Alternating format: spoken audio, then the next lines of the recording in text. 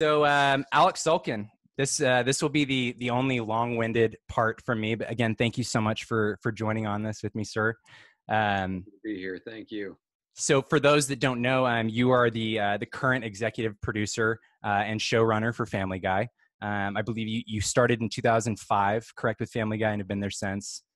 2011 is when you started. Is that when you became executive producer around 2011? That sounds right. Yeah. Okay.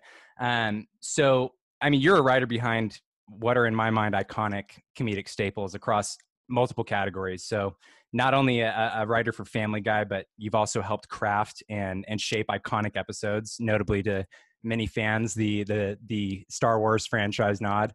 But also you were the key writer behind what I refer to as my comfort food, Ted and Ted 1 and 2.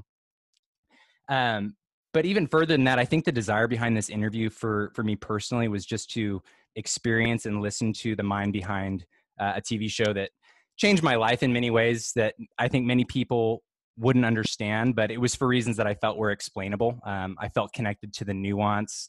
That's cool. I felt that way growing up too, with like Simpsons and different shows like that. I was like, oh, they finally something is. Yeah, they get it. Yeah. Yeah, for sure. And so I felt connected to that, and whether accurate or not, I felt like, I was connecting to jokes that the writers were really putting in for themselves. That's whether, cool. We like to hear that. Yeah. I mean, that was kind of like the cool thing of like, I could be wrong and I might just I'm becoming a Family Guy hipster in my head or whatever, but I feel like they're putting these in for themselves, and your own observations and depictions of these specific life circumstances that people experience. I mean, even getting the micro expressions and microaggressions down, right? Like just dead on. And the couch scene from Blue Harvest, right? I think just to name one of, okay, see my left hand? Do you see what my left hand's doing? Okay, do that on your end. Like immediately I'm looking at my dad and I'm like, you son of a, like it just hits so good. Or, the small things of, on like the train robbery scene with Peter and Carter, where he's, well, he's just seen, never mind. There's those small little things that are so much fun. Yes. Yeah. And you guys tap into a part of human comedy that I've personally never seen. So thank you very much. Your work has impacted my life so much so that I got a tattoo on my back, which I think you've seen, the Bob Hope tattoo I got. Yeah, that's awesome. And me and my best friend got that one, and we didn't have the foresight to be like, at some point we'll be at a pool party together, and it'll be okay. Well, so with all that being said, my first question is, how you been? Oh boy, what a wonderful time in our country. Well. Yeah. The quarantine part before all the racial unrest was different and, at times a little bit frightening, but totally manageable. Like, I'm here with my wife and child, and like I love our house. So it's not, I don't day to day, and I'm kind of like a layabout anyway. Like I don't move very much. So for me to be isolated at home is not the worst thing. Since these other terrible things that have been going on, it has added a new unpleasant element to the whole period of time. It's just it's been really shitty, and I just hope that we can figure out some way to really make some meaningful change through it all. Very odd time to be alive, right? Very totally. Yeah. Who knew? Like literally when Trump was elected, while I found it shocking and upsetting, there was also like a kind of a part of me that was sort of like, okay, you know what? This will be very good for comedy. Like, sure, right.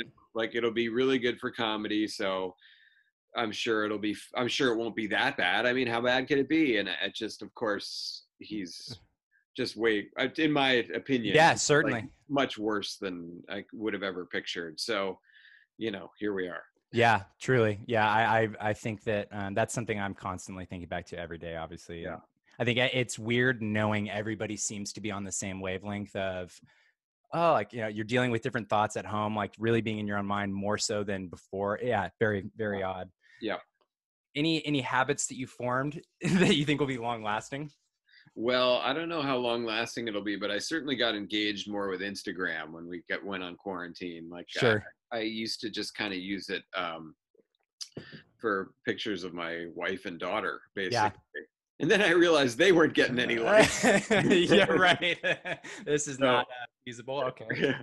So no, and honestly, my wife was and is very encouraging. She always said to me, she's like, you should do more funny stuff on Instagram. It's really great, dude. It's Oh, very entertaining. that's very nice of you. I appreciate it. And it's been like a lot of fun for me. So, of course it's as challenging in some ways as ever, just because of what's happening. At first the pandemic, and there was sort of a thought of like, oh, well, you can't joke about that. Well, and then it's like, well, you kind of can. You Yeah, can make right. fun of it in certain ways.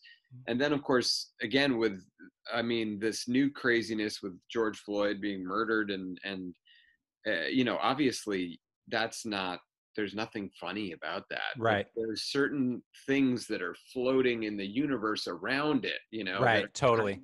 kind of mockable still in Right. some way. And I'm sure there are people that don't enjoy jokes in that area at all, but other people, and like yourself and others who are nice enough to reach out and say, like, I'm glad I'm laughing at something now. Totally. Yeah. Basically what I'm saying is that I'm no different than a first responder. Sure. I'm saving lives. Absolutely. Yeah. No. Day. Yeah. No. And I would not expect anybody to draw a comparison in any way left field of that. Yeah. So thank you for that, for saying that. I think that, well, yeah, I mean, you pretty much said it, but I think a follow-up to that is, first of all, let me just say your Instagram is that was really a cool thing for me, was first of all, kind of discovering you on Instagram, because obviously, I mean, in my childhood, your name is the first name that's really like that I'm noticing for whatever reason as I'm popping up on the screen. I'm like, Alec Sulkin. So sure enough, I, go down the rabbit hole and I see your Instagram and I'm like, oh, this dude's just kind of like living life and like enjoying his family and like, making his friends laugh. Like it wasn't like this big thing. Not that there's anything wrong with that. Right. Right. But it was cool just watching from the back seat, because it's so true. Like when you watch podcasts, or you're somewhat invested in like somebody in Hollywood, for lack of better verbiage, right? You're invested in their life because something about them appeals to you. So you really feel a connection with them, right? Totally. But then you meet them and you're like, oh, that's right. You have no idea who I am. But it was cool to watch as you started posting these hilarious impression videos. It was cool to like at least perceive, oh, he's seeing right now, like, oh, like people really find this like funny. This is great. Like, let's keep, like, I've got this material, baby. Like, I know. let's keep this going. Totally. That's you sound exactly like my inner ego. I'm pretty good at that. So follow up for you. I know there's, for me, there's a specific question to ask the people, and this goes back to kind of your career, but to ask the people responsible for the joy and the experiences that I've had. And that question is this, curated for you. So at 47 now, still continuing in the path that you've carved for yourself, are there ever these moments of mass reflection as you look back on the success and impact that you've been a part of? Well, the short answer is no. Yeah. I think that a lot of comedy writers, at least that I know, or comedians that I know, we all, whether they admit it or not, we all feed off of laughter and praise. Sure. We want to feel like we're doing a good job. Somebody's laughing at what we're writing or saying. So, there are times within it where, if we have a really good Family Guy episode, or when Ted came out, or, even to some of the stuff on Instagram where I can, I know inside I'm like, oh, that is funny. Like that, right. What we did here was very funny. So there are moments along the way where you let it kind of sink in a little, and you feed yourself that thing. Sure. That you need.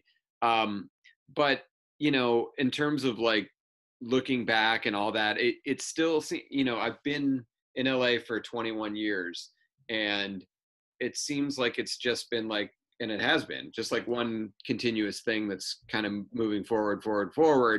And there hasn't been cause yet to really kind of like look back and say, wow, look what I did. As much as I would like to do that, because that's what we all want, was what I was saying at the beginning, is to like look back and kind of nod like the end of a movie, like we did it. Yeah. but hopefully, at a much older age, I'll be able to kind of say, okay, now I can look back and say, that's good, or like, let's watch this, honey, or like Yeah. that kind of stuff. But no, for now, it's pretty much just like daily emails from standards telling us things we can't put in Family Guy, and it's Sure. the regular day to day of that kind of stuff. Got it. Well, I mean, for whatever it's worth, I think you've seen the Eagles, history of the Eagles documentary, I'm sure Oh, too. many times. So right. So the part where Joe Walsh is talking about, in your life, it looks like chaos, that whole thing. And, but then you look back on it, it's a finely crafted novel. And I think at least I can just speak from my own personal perspective that I can look back and mark some of these moments of, it's we'll just say stupid cartoons, right? But it wasn't for me. It was definitely a connection to something in my brain that I hadn't found with other people yet.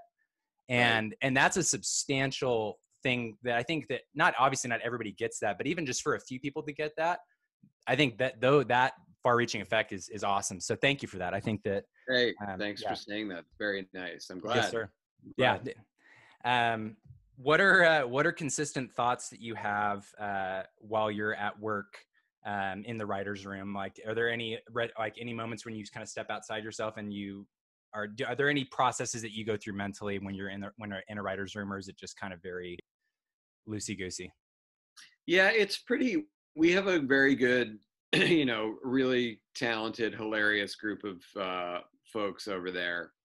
And now I've worked with most of them for the better part of 15 years because, a lot of people want to stay in that job because they like it so much. And I think it's because we like each other.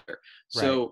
it's really like a lot of it is like hanging out with friends. Yeah. It feels that way, just friends are funny and you want to try and be funnier than them. Yeah. Or you want to try and like get them somehow, Sure. during the day. And so I mean, 99% of the time, it's like a really, really fun job. And I'm kind of, honestly, if I think to the extent that I would ever get outside myself and think about it, it's more just like kind of sitting back and really feeling excited that the group of people in the room today are going to try and make me laugh. Yeah. I'll sit back sometimes and you realize like, oh, we're all just really trying to make each other laugh. So yeah. And you're with, world talent people. Not only that, but these friends of yours are also, incredible talents. so funny. Yeah, that's great. Yeah, that's great. How has the show changed for you coming into Family Guy and now 15 years later, you're the showrunner? Like, do you look back on the culture from like when you first got there to now, and do you look back and say, oh, there's some elements that I missed from that, or, oh, I'm so glad we moved away from that? Or, well, the biggest element that I missed from that time was Seth being in the room with us, which, he was for, I mean, from when the show came back on the air in 2005, Seth was there in the room for the next 5 or 6 years, like every day running it, picking all the jokes. Like that was great. yeah. And when he's in that room, he's the best Family Guy writer in the room by far. I mean, because he knows exactly what he wants to hear from the characters, and he knows exactly how to actually say it. Right. So that's what I miss from that time. And of course there are things, cultural shifts and things like that have made us kind of conform our humor to what's going on in the world. Sure. And I think that's only natural. Obviously, Sure. there's some part of me that feels like you should never really pull punches on any jokes. If something's funny, it's funny. But I agree with you.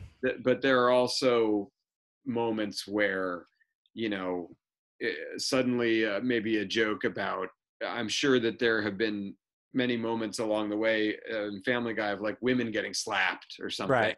And for a joke, and maybe the joke was funny, but it feels like those kind of things you just wouldn't put in there anymore. And Sure. as much as I feel like if it's a funny joke, it's a funny joke, I Totally. also understand that, like, there are definitely things that you should not be continuing. Yeah, it's certainly an odd, I just, as somebody's viewing it, it's odd to watch it kind of slowly progress where you're like, oh, like you said, it makes sense. And I think it is natural, but I'm with you on that. I don't think you should pull punches. I think it's really an important, there's the whole, it's important, First Amendment thing, but really I think it's the catharsis that comes with it too, that people really don't understand. And there's just a freedom in that. There's a freedom in being able to take shots like that. So I totally. Yeah. And it was always fun. Like, Family Guy, I think does a very good job of making like 9/11 jokes, which was a very obviously, it was a tricky subject for a while. And then we started to realize there were ways to like thread in jokes that were like, holy shit, but were also really funny. So it's kind of a good thing. I can think of the one that you got, I think fairly recently, where it's like even in the background of Boston, you've got dude, that was so great. That was so great. That was good. That was in there. That was in our 90s episode. So it was just there all the time. That's great. Yeah. So that is what you were just saying kind of also leads into this next question, which is you have a pretty big presence on Twitter. What's the big difference for you when making jokes on Twitter versus what you do get away with on Family Guy? Yeah, well, there are obviously differences on both sides. Like on Twitter, obviously I can curse and it's not a problem. Sure. But there's something, you're a little more naked on Twitter. So if you're making that off-color joke that you would gladly pitch for Family Guy in a room of 20 people and kind of almost protected by the number of people that are involved, I think it's sometimes it would be different on Twitter, and you'd think like, well, do I want to necessarily go out on this limb by myself, or am I stronger with this team? Sure. I know they'll think it's funny, but right. It's tough because Twitter is changed, as we all know, from a place that I feel like used to be kind of fun and mostly for jokes or promotion of upcoming events or whatever. Now by default your heart rate has to be at 150 just to be on it. I know, it's like you're stepping on a treadmill that's already going really fast. Totally. So I mean, again, Instagram is becoming that way as well, understandably at this moment. But I did feel like up until recently that Instagram was a more pleasant place. Like it's not always pleasant, but generally more pleasant. Yeah, I agree. I agree with that. Question 2 to your Twitter is, so I'll go through and say, I mean, you've obviously had a lot of success on your Twitter, and like a lot of people that just find your quick thoughts very, very hilarious. And what I'll notice is as I go through them, you'll see ones that have quite a bit of engagement and ones that don't have as much. But what I find personally is as I'm going through, a lot of the ones that don't have as much engagement are really funny. But in that moment, I'm thinking, okay, he must look at this and think, you guys don't get it. Whatever, I don't give a shit. But because it seems like you send out just great information, like pretty consistently. And I think a lot of times it'll even go over my head. And I'm like, I'll look back at it. I'm like, oh, I didn't even get that joke until 3 weeks later. I definitely do that. I feel like, because again, I think a lot of comedians and comedy writers have big egos, and so I do feel like if I send something little and weird out there and it doesn't really get anything, I'm like, they didn't get it. they don't understand. Not my problem. Exactly. Don't get it. But it's, I mean, again, I find both things enjoyable, and as you said before, like they're cathartic in some way because you feel like you're getting something out there, and there's a satisfaction in that too with Instagram and Twitter. There's a satisfaction of knowing that it is just you. Right. So, it's almost like, I don't know. It's like any kind of skill that you want to show off. Right. Totally. And, look what I can do. If you're a great drummer, you'd want to be drumming all the time and maybe letting people know that you were good. Sure. So there's something about Twitter and Instagram where there's no question that it's you. So if they hate it, they don't clearly you don't lock in with them. But if they like it, then they like you. They think you're funny. So right. Very direct. Yes, very good. Thank you for that, man. Okay, so these last couple of questions, these are the ones that I kind of was waiting on. So Sure. Throwing back to a lesser known work was the single season sitcom The Pits. Yeah. Lizzie Kaplan, Dave Henry, people I find have very funny senses of humor and delivery. A non sequitur show with proven writers' talent behind it. What are your thoughts on that show and its ultimate fate, and how was it writing for the episode Square Wolves? Huh. Well, it's so funny. I hadn't thought of that title in forever. The Pits, I think of a lot. The Pits was absolutely and the best, maybe the best. I think the best writing experience I've had. It was. I used to have a partner, Wellesley Wild, and so he and I came out of the Late Late Show with Craig Kilborn, and we wanted to do sitcoms. So we wrote a couple of spec scripts and sent them out, to different shows. And we had a couple of interviews, and one of them was with Mike Scully, who runs the Pits. And like, we just clicked with him right away. Like he was Simpsons guy. He ran the Simpsons for a while, and now he was getting this show, the Pits.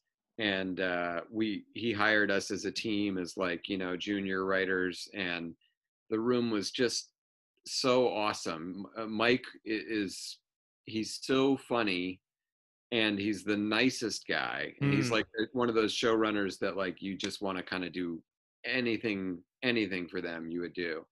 And he was great. He like we were so galvanized in that room, and we had these guys, Tom Gamble and Max Pross, and you see their names if they're on Seinfeld. They're on, they're all great shows. The Simpsons, Letterman, and Saturday Night Live. Great minds. Yeah, great. And they were awesome. Like, they're both so funny. And Tom Gamble in particular is just like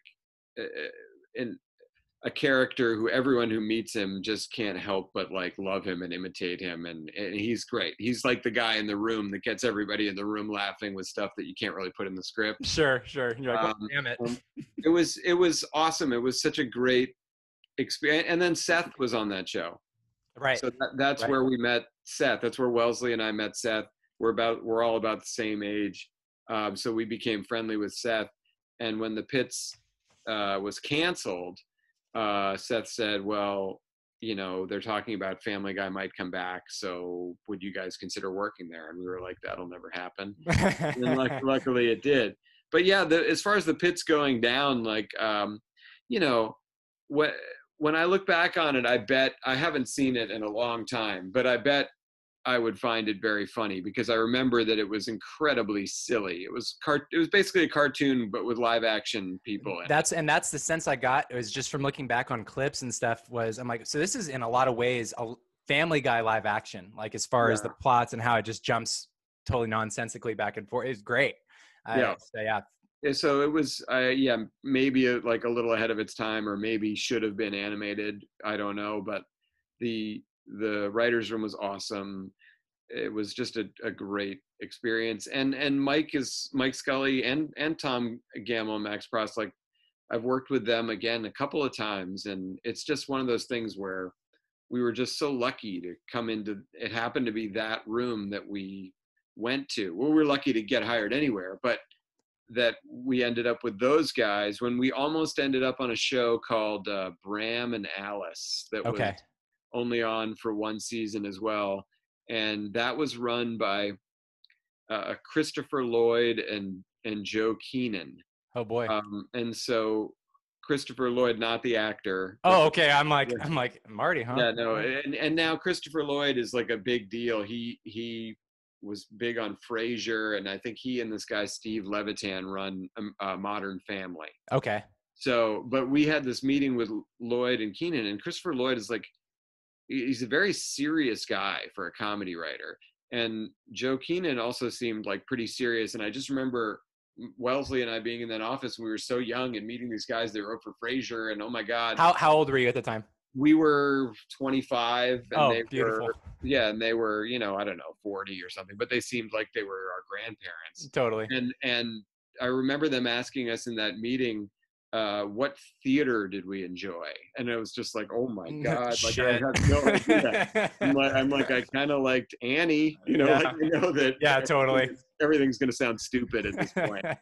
So I'm so glad we ended up on the pits, and yeah, I still talk to Mike all the time, and he's been a great, I would say mentor, but it just makes him seem like he's this old guy, but he's still, he runs that show Duncanville that's on Fox Right now. on. Yeah, so he's great. Very cool. Yeah. Awesome, man. Okay, got another one for you. So in 2003, similar time, in 2003, you, John Viner, is that how you say his last name? Yep. John Viner and Daniel Milder were the developing writers for an 11-minute short called The Support Group, which, correct me if I'm wrong, was an official selection of Sundance 03, the Milan Film Festival, the Palm Springs International Short Film Festival, among others. What was that film about, and what can you tell me about that time period of your life? Very interesting that you bring that up, because that was actually, I was in a sketch comedy group with John Viner and Daniel Milder and Josh Weinstein, who was the other guy in that movie. And we did that as a sketch. It was a support group for men who had been beaten by women at sports. Okay. And which, it's like you couldn't even make that a sketch now today, because that would be the premise would be offensive. Oh, 100%. But at that time it was very funny. And so we used to do it as a sketch. And then I was still in that sketch group when I got my first, we were in New York, and then I got my first job in Los Angeles. So I basically said sayonara to those suckers. And so I'm moving to LA. And then a couple years later, they were, still doing the sketch group, and they wanted to turn the support group into a short film. But I was in LA, so they filmed it in like Connecticut or something. Like I wasn't even there, and which was fine. Like I said, please, yeah, do it. Great. So I had almost nothing to do with the making of that short film, other than the fact that I think John Viner and I wrote the original sketch. Got it. So that's really all that happened. And I could not tell you if that was a selection anywhere. I didn't really follow its progress. That's great. No, that's great. I love that. It's very interesting. Yeah. Cool, man. So final question for you. Sure. Looking down the pipeline of your life, what are you projecting as far as, are there any passion projects that you want to accomplish, or are there any specific goals that you want to fulfill or even set? Especially now with the pressures of the world really kind of forcing everybody to have laser focus. Yeah, no, well, I, in terms of professionally, I'm working on a pilot that would be a live action sort of single cam, not multi-cam thing. And it would be set in Boston, and it would have to be shot in Boston. It's kind of like a part drama, part comedy thing about Irish brothers growing up in Boston. Love it. So I'm sure you'd have some stories you could contribute. But yeah, so that's, I've been working on that script for a while. And during this quarantine, I definitely should have gotten it done already, but I've been too busy, filming myself for Instagram. Right. I get it. But yeah, and other than that, I would assume that sometime, within the next 3-5 years, there's going to be a Family Guy movie. Certainly would hope to be involved in that. Seth has been talking recently about possibly doing a like a reboot of Naked Gun. Oh. So I think that would be incredibly fun to work on. And so yeah, I just keep thinking about a lot professionally, a lot of the same stuff I was thinking about before the shit hit the fan. Sure. Yeah. Right on, man.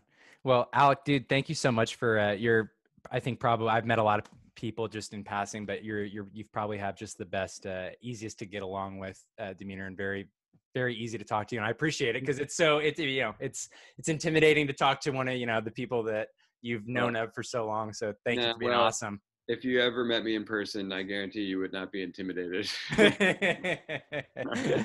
Well, thank you so much, man. Again, for doing this. My pleasure. Thank you for having me. Totally. It sounds like you honestly, from all the things you said in this interview, you seem like exactly the kind of person who I would want watching whatever we're doing, just because it feels like sometimes in the writer's room, you think to yourself, like, is anyone going to get that? We'll put it in anyway. Totally. It feels like you're getting that. So. Absolutely. I can tell you. Absolutely. So thank you for that. And I'll continue to enjoy it for hopefully many years.